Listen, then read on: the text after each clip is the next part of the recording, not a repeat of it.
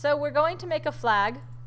You would start by going to your modeling menu, going to polygons, and making a flagpole. There is a ratio to flagpole height based on the size of the flag, and it does vary by country, so look it up one day if you're interested. Once you make the flagpole, you're going to just make the flag. We'll make it out of a polygon plane.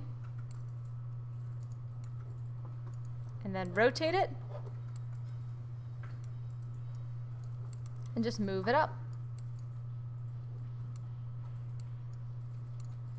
At this point, I'm going to turn on 6 just to make sure that I do have the normal side facing.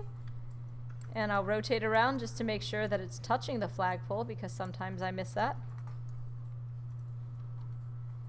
And I'll hit my E shortcut key just to rotate that and make sure it's flat.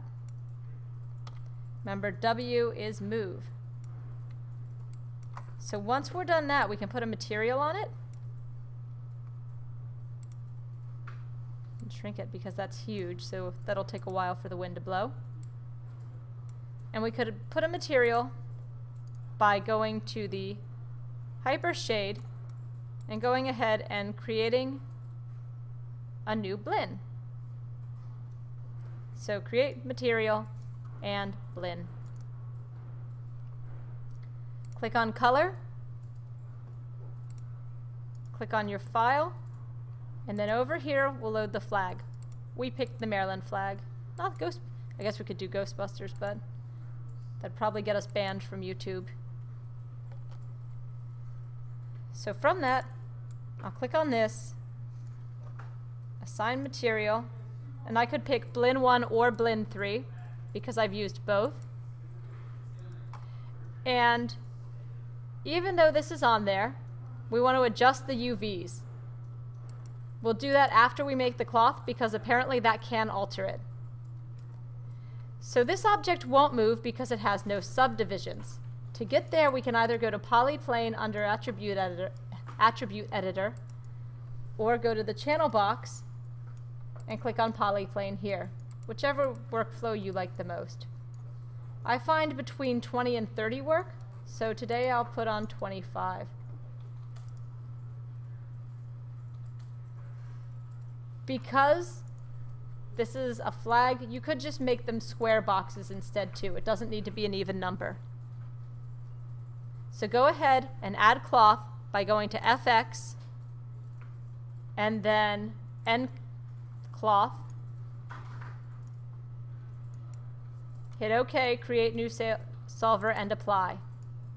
Now when you play this, it will just fall unless you put a constraint on it. You can do that by going to Vertex, selecting your vertices on your edge. I can't see them right now, so I'm going to hit 4 on my keyboard. Good, I selected them. And then going to Constraint, Transform Constraint. I can adjust the UV on this by going back to my modeling menu, going to UV, and going to UV Editor.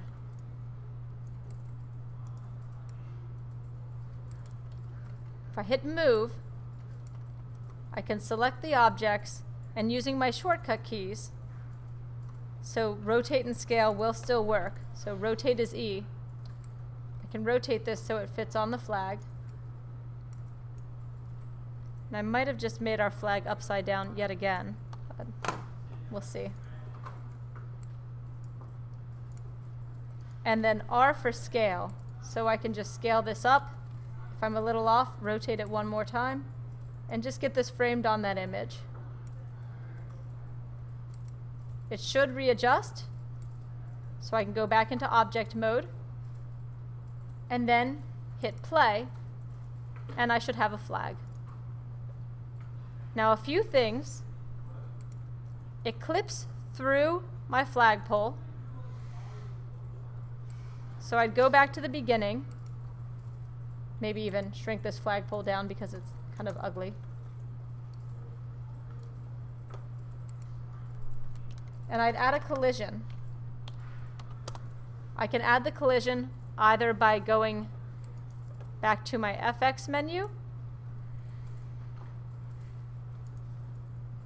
and then going to End Cloth, Get Passive Collider, or under the FX tab, I can just hit the Passive Collider option.